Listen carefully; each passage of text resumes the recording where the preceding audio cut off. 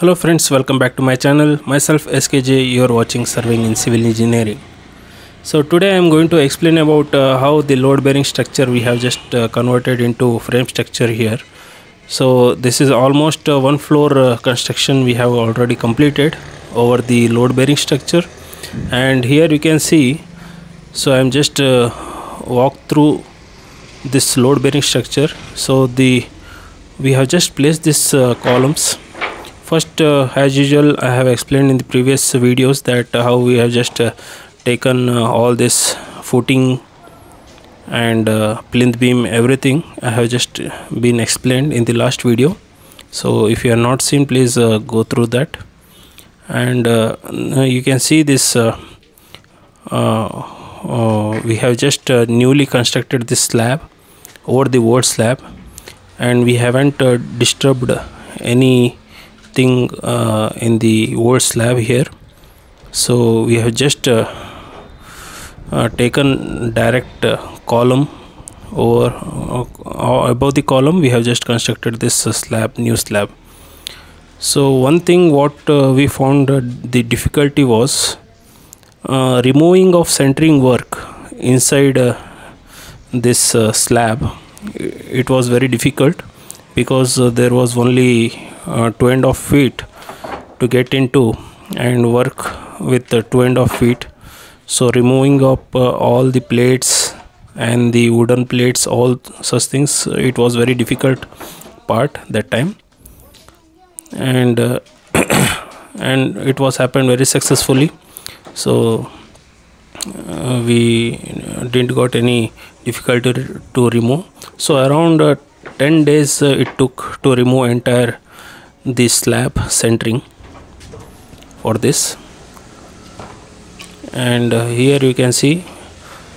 So this is the left side is a new building.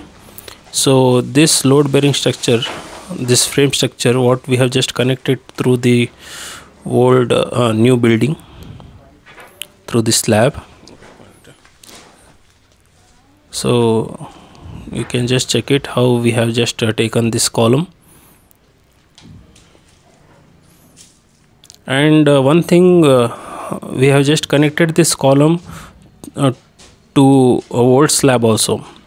We have just chipped that slab, and whatever the reinforcement which you're going to find in that old slab, we have just gone through that column rods through that, and we have just been connected to that.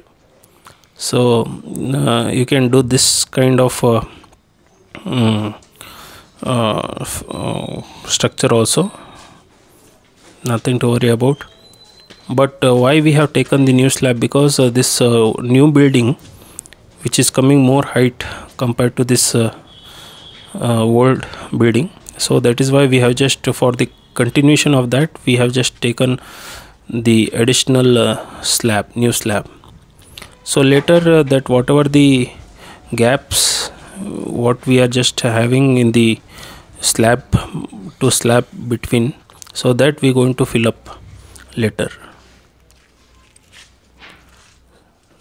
So you can just check it this, and in coming days this new slab also, new slab which is we going to connect with the building. So that is why that additional steel which is projected outside. So you can just check it this, and this is the house building, and the other part of the building is for commercial.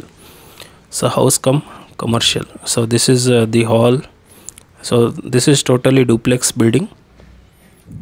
So this is the staircase how we are just provided inside the hall. Open well staircase, and we are just providing this slab centering work here. So we are just making up the centering work for the slab.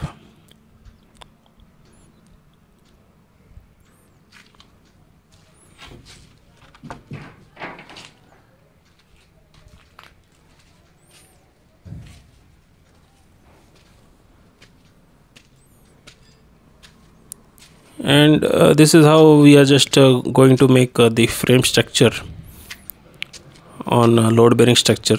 So this all entire columns which is coming from the bottom of the ground, and few of the subscribers are telling that we can construct a column over the slab. Yes, you can do that, but for that you need to do a specific design for that particular slab portion where we're going to place our column over there. So if you're placing that column there, so you can have length up to 2 floors. So up to 2 floors it can resist the weight on that particular column. So this is how we are just making up.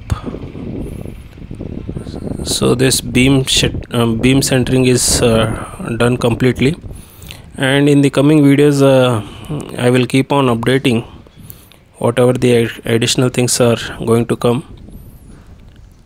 And if you are willing to see how this centering work has removed bottom of the slab for this building, I will put up the video if you want to see that, how these people are removed that centering work and all, because it's a very challenging task. Because there will be no air inside, and there will be no light inside that much. So anyhow, these people are done very successfully. And that's it, guys, today's video. So if you are having any queries regarding the load bearing structure, or for a frame structure if you are going to convert for that, so if you are having any queries regarding, let me know in the comment box below. I will make specific videos for this. And there are many techniques are there to making load bearing into frame structure. So those techniques also I will explain in the next video if you want to have. And also I have so many videos which we already converted load bearing into frame structure. So I will keep on updating all those things. So thank you guys, please subscribe to my channel. See you in the next video. Bye.